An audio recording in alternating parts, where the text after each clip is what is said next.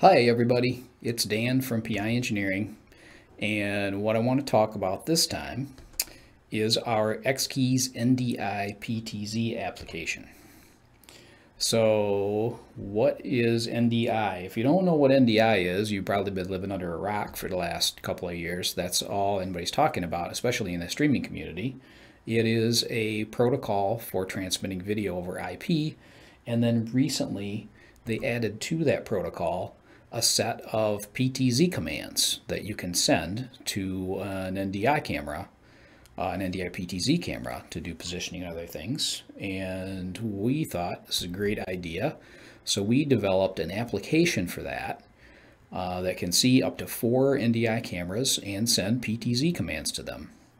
And it can talk to, surprise, surprise, an Xkeys. And what I have here is our XK68 with a joystick, which we think is the best one to use for this application. You can use any Xkeys for it because we made it that way, but we think this is the best way to go. So let's dive in here. You have to get NewTek's NDI tools and get those installed before you install our app because we use parts of those. And then get the app from us, which you can do. We're beta testing it, and you can participate in that beta test if you'd like by sending us an email to tech@xkeys.com, and we'll send you a download link. And you need an Xkeys to send the commands, but here it is. I've installed it and I've launched it, and what we have here is the joystick showing up. If I have other Xkeys plugged in, they are also going to show up here, and you select the one that you want to control the app. In each of these camera windows, we see the NDI sources that are on our network. So there's a PTZ Optics camera that I have going. Here is the NewTek NDI camera. It's another one I have going. And if you notice, we've got our laptop display because it's also an NDI source. That's how I'm bringing it into vMix for this recording. And you also notice that we have a tally here showing us that this one's in program. That works on some sources. In my experience in testing, it's not been real reliable, but it may get more reliable over time. We'll see. So yeah, now we've got our sources selected, and let's set up the Xkeys. I blanked this one out so we could start from ground zero. The first thing I'm going to do is get my camera set up. So here's the button for camera 1. Let me back up for a second and just go over these segments of the program here. This area here is going to show me the button that I have selected, the key that I've selected for programming. This is all of the PTZ functions that NDI reliably supports right now. I assume this list will grow as they add some in. And these are filters, so that it's a lot easier to find exactly the selection, the function that you're looking for as you're programming. But it's just simply filtering that list down to some things we think you want. Over here, this thing which is talking about joystick lower range. So if you have our joystick, it has 2 speeds, and we've set it up in this app with 2 speeds in each direction. So partially in is going to be the slow speed, all the way over to one side or another, up or down, is going to be the max speed. What we're doing here is allowing you to set what that minimum, the low speed, is going to be. If you need something in your application that's really, really accurate and you just want minimal movements when you do that, you can turn the speed way down. If you need to go faster, you can crank it up. And we also let you choose different speeds for pan and tilt, because you may be in many instances, you want to be able to pan quickly, but you don't need to tilt, and you may not want to tilt. So you could set this all the way down so that you're not tilting by accident. Over here is something new with this iteration I just started playing with. This is a backlight control. So if you see, we can select either red or blue, and we can select the intensity, which is kind of cool. And then the other feature that I'll show you in a minute when we select our cameras. So that lets you do that. You can play around. You can see immediately on the unit what it's doing. Now let's go back to the keys that I started to talk about. I'm going to select this one for camera 1. This shows me that it's been selected and that there's nothing on it right now. Now if I double click this select camera number, it's going to jump to the first one available, which is camera 1. That's what I want for this key. And then for camera 2, I click the key. This says nothing assigned yet. I double click and the program automatically increments up 1. But if you do things in a different order or for some reason want them differently, you can change it right here. Now I'm going to 3, double click, and I've got camera 3, 4, double click, and I've got camera 4 assigned. So they're my 4 camera selection keys for those sources. You can also do next or previous if you want a key where you can just cycle through the sources that you have and monitor them. I think that's kind of a leftover from the security days. Let's see, let's now go to this key, which is set preset, and is going to allow us to record our presets. And if I hit the preset filter here, I hit that key, double click set preset. This is a double key, so I'm actually going to hit, there's 2 switches under here. I'm going to hit them both and set them both to set preset because that won't hurt anything. There are other instances with a wide key where you wouldn't want to do that because you don't want to fire off 2 things at the same time, but I think it's safe to do that here. Okay, so now my preset numbers. I'm going to hit preset 1 up here, double click, there's 1, 2, double click, and again you can see we're automatically incrementing for you to make this setup go a little faster. 6 is good enough for this demo. What I have here, this key is a new function that I really like. It's called Zoom to Joy, or Zoom Joy Y, excuse me.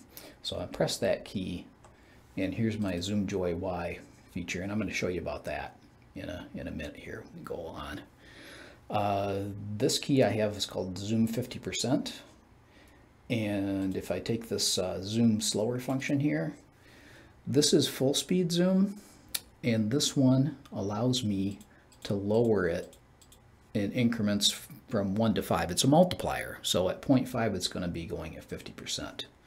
Let's see, now I can't remember, did I hit that key? I almost reprogrammed this one. I'm going back to my Zoom Joy Y key, setting that one. Zoom 50%, zoom slower, set to 0.5, I'm good. Zoom 10%, I want the zoom slower function at 0.1. This is pan and tilt. This does a similar thing to multiply those down. That's at 50%. This is at 10%. I must have set those up before. Over here, it's called the zero zoom key, which means it's going to pull everything all the way out. And here's our zero zoom function. This is pan and tilt home, which is going to bring the camera back to dead center. Okay, so I have those set up. I have more keys on here. These are white balance keys for the various PTZ white balance commands that we can send. These are keys for controlling what happens in the program. Yeah, we got time. I'll show you how those work. This one is called crosshairs. I hit this, and it's under the display, and crosshair is the function. Show hide. This is single to multi-view, and this is full screen. And these just all affect the view, how the program gets displayed on the screen. These are kind of cool. This is focus, plus, minus, autofocus, and autofocus pause. I think we've seen these live productions where you have somebody talking and they put their hand up in front of their face and the camera autofocuses on their hand and they go out of focus, and that's really annoying. If you have a situation like that where you want the autofocus to freeze, you just hit that button and we freeze it until you go to another preset or do something else. So let's go ahead and do that. That is under camera adjustment. And that was my autofocus pause. And there's autofocus, which will refresh it. Focus plus, focus minus. And we've pretty much got this thing set up. We're all done. We click finished. And now if you notice now, it's not working is what you notice. Let's go back to this, set up camera 1. I've seen this bug with this program. Sometimes the initial times the programming doesn't take, which is annoying. It's beta, it's a bug. Let's try that again. Finished. Now they're working. Okay. I better check my presets and other stuff that we programmed on there, because that would be really annoying if they didn't work. And yes, they didn't get saved, and that is really annoying. So I'm just going to blast through here and set them up again. 6 presets is good. Did my set preset? No, that didn't get set either. Okay, that's good. How about my, hey, what do you know? The Y key stayed. 0 zoom did not. And pan tilt home did not.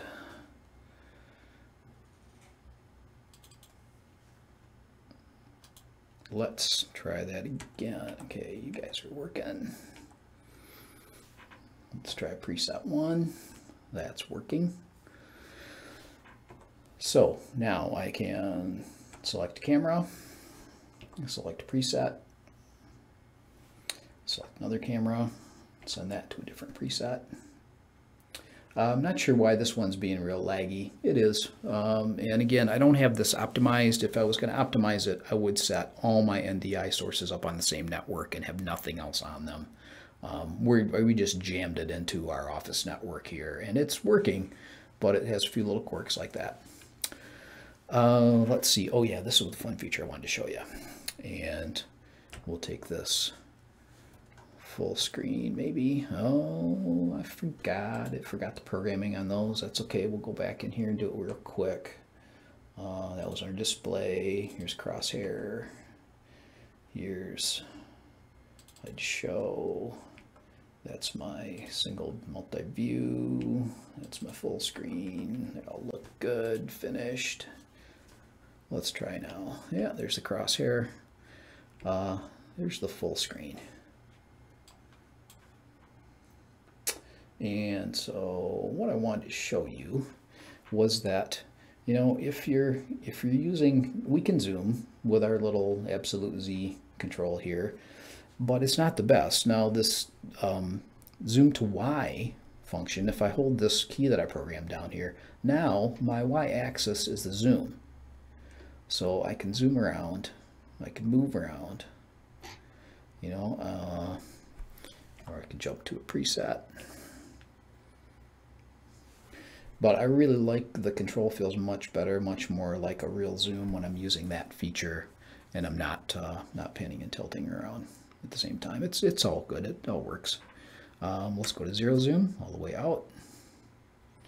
We'll go to home on the pan and tilt, and then we were pretty close anyway. And mess around. Now a couple things you may notice that this has a really low frame rate. And if you look at, you know, I've got that, that's right, I set that tilt way down. So if I'm just barely moving it, it's not moving. This has a really low frame rate on the display because we wanted to keep it using as few resources as possible. And so one way of doing that is just bringing the frame rate really, you know, way down. So we're maybe only sending 1 frame a second or something like that. Because we feel like that's enough that you can control it and still see what's happening on the camera. But you don't need, you know, high speed, no blur kind of imagery on that when you're trying to control it. So that is an overview of our NDI PTZ application. It's been fun, and thanks for watching, and you know how to get a hold of me if you have any questions. Well, that's me again right there. That's, yeah, Dan, that's me. Thanks again. There's a button I want.